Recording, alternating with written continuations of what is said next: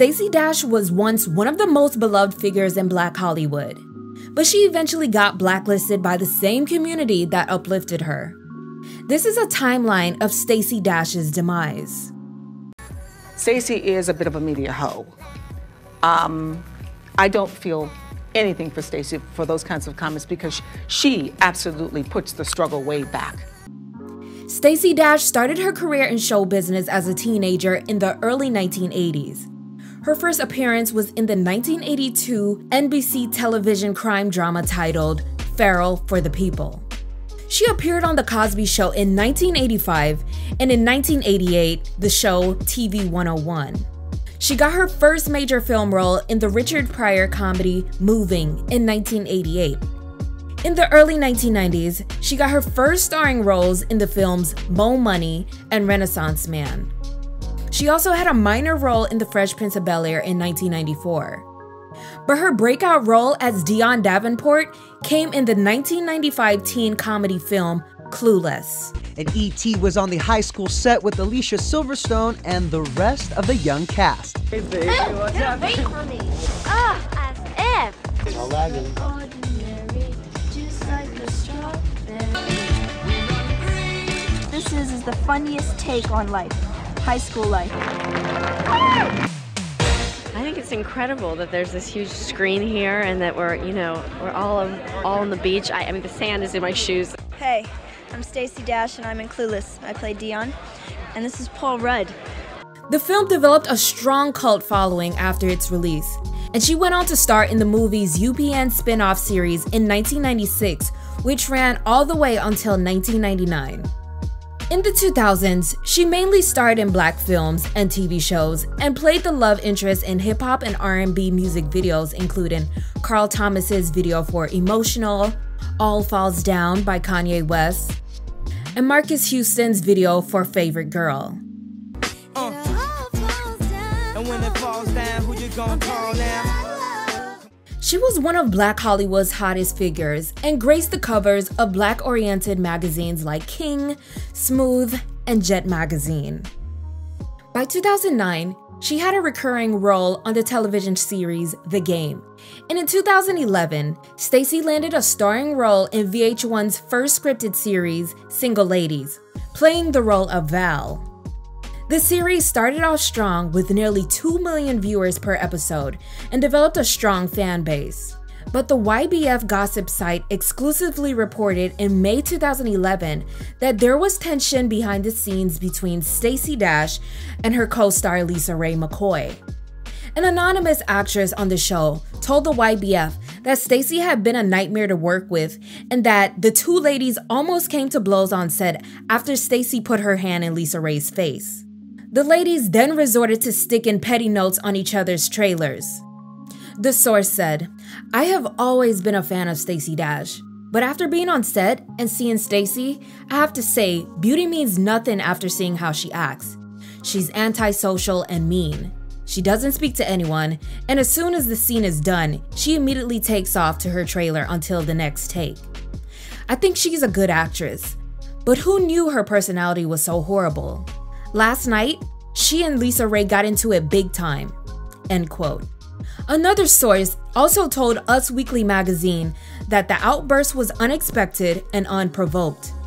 They said, "It was an intimate dinner party scene, so everyone was in cocktail dresses. Stacey was screaming and running around in $1,000 Louboutins." The source went on to say that Stacey refused to come back to set unless Lisa Ray got her behind kicked. And of course, we all remember Lisa Ray detailing the incident in an episode of TV1's Uncensored.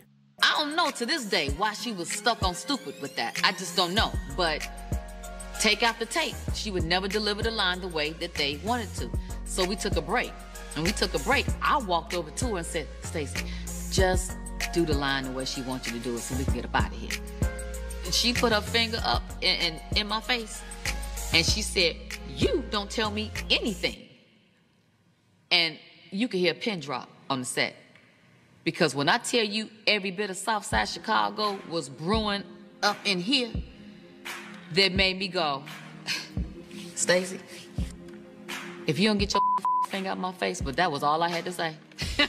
Because once I said that, she took off and made a beeline to her dressing room, but I was gonna be right behind her because I couldn't take my shoes off that quick. So I was like, wait a minute, hold on. Wait 1 second, here I come. And they was like, no. It was like, okay, I thought maybe she had wanted to talk to me in private, and I was gonna grant her that.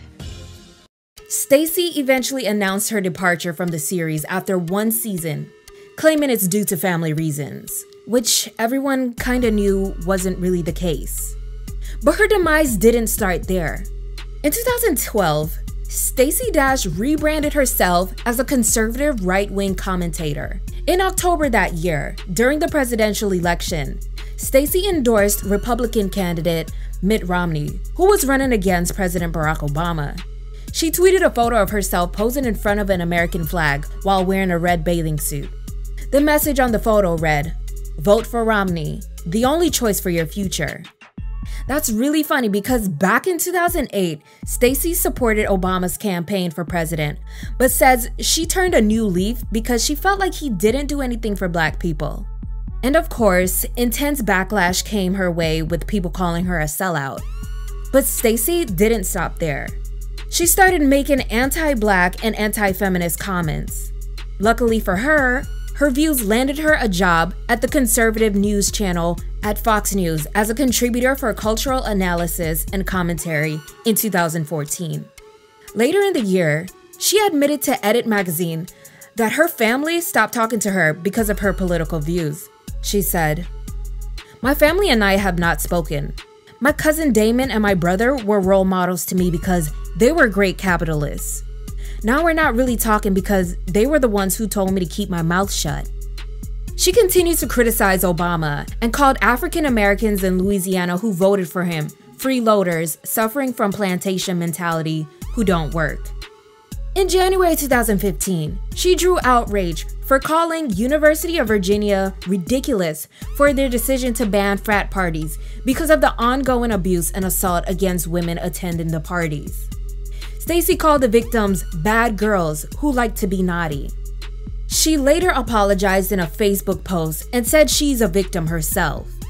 A month later, she criticized Patricia Arquette's Oscar acceptance speech, calling for equal pay for women across the US. STACEY suggested that women were to blame for their pay discrepancies because they weren't good negotiators and that women should just work harder. I was appalled. I could not believe it. I mean, first of all, Patricia Arquette needs to do her history. In 1963, Kennedy passed an equal pay law. It's still in effect. I didn't get the memo that I didn't have any rights. And then everyone else, I agree with Mr. Trump. I miss the glamour, the elegance, the class, the majesty of the Oscars. You know, I'm an actress. I've dreamed about it my whole life, and it just seems to be going away. Later in the year, she was temporarily suspended by Fox News after cursing during a rant about President Barack Obama.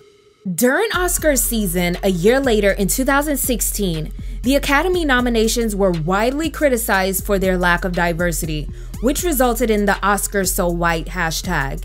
She called the movement ludicrous, proposing that the solution would be to get rid of BET, the NAACP, and Black History Month if we want integration. She also said that BET lies to Black American people.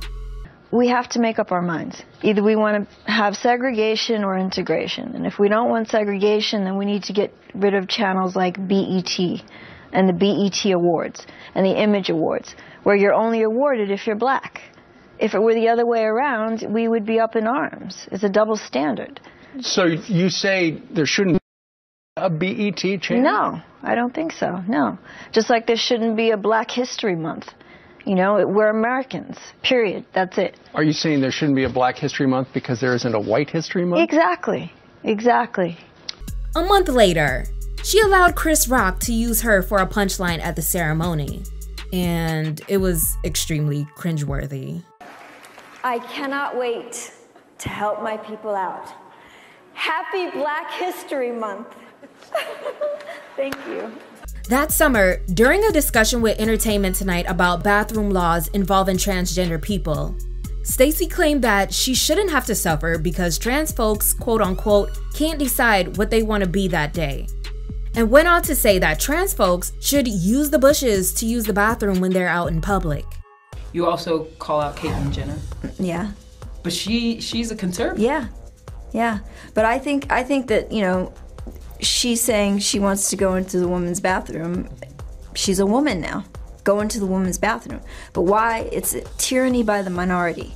Why do I have to suffer because you can't decide what you want to be that day? But is it a decision? I would think so. It's your body, so it's your decision, right? We all make choices. I guess a lot of people in the transgender community would then say, it is who I am, and I don't choose to be one way or another. It's who I am. Okay, then go to the bushes. I don't know what to tell you, but I'm not gonna put my child's life at risk because you wanna change a law so that you can be comfortable with your beliefs. In January 2017, STACEY was fired as a contributor from Fox News. The year over, STACEY ran for election to the U.S. House to represent California's 44th Congressional District.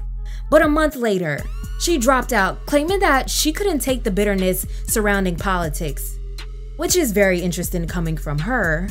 But anyway, STACEY has since been blacklisted from Black Hollywood, and she's sort of stayed out of the public eye since then, besides her highly publicized divorce and getting arrested for a domestic dispute with her estranged husband. Second, I don't know why she had to do a photo shoot in a Baywatch red swimsuit with the boobs and the whole flag behind her. And she doesn't have a job or something to promote right now. I just didn't get it. So, to each his own, and she's entitled to her opinion, but it was just surprising that she... Fox News, don't try and use me as a pawn against Oprah and in any of your political games. And Stacey Dash, keep my name out of your mouth. Do not retweet, requote anything I have said in order to reinforce your self-hating agenda. You live in the sunken place. You really want me to tell you what I make of that? Absolutely. Somebody needs to slap the little bit of black she got on her off of her. Okay? The little bit of black she got on her off of her, because Girlfriend has worked on BET more than most actresses have. And I think she's just saying this kind of bull because she wants sensationalism and she's working for Fox. And she needs a job and she's making a check. And she's bringing controversy to herself. Stacey is a bit of a media hoe. I don't feel anything for Stacey for those kinds of comments because she absolutely puts the struggle way back. Way back. It's just rude and wrong. So I don't know where she is. It's like her head is, Stacey, just dash some way, just dash away, honey. She has since withdrawn her support from the former president and says that she's going to give the new sitting president a chance. In March 2021, Stacey told the Daily Mail in an interview that she was done being the angry conservative black woman and apologized for her past offensive comments, but still says she's not a feminist. I've lived my life being angry. You know, which was what I was on Fox News. You know, I was the angry conservative black woman, and at that time in my life it was who I was. And I realized in 2016 that anger is unsustainable and it will destroy you. And you know, what people don't know is that I made a lot of mistakes, and because of that anger. In other words, being used as a pawn wasn't making her money anymore. Of course, everyone is free to support whatever political party they choose, but Stacey Dash publicly made offensive comments towards black people and black culture for monetary gain. The same community that uplifted her and gave her jobs when the rest of Hollywood was done with her. Do you guys forgive Stacey Dash?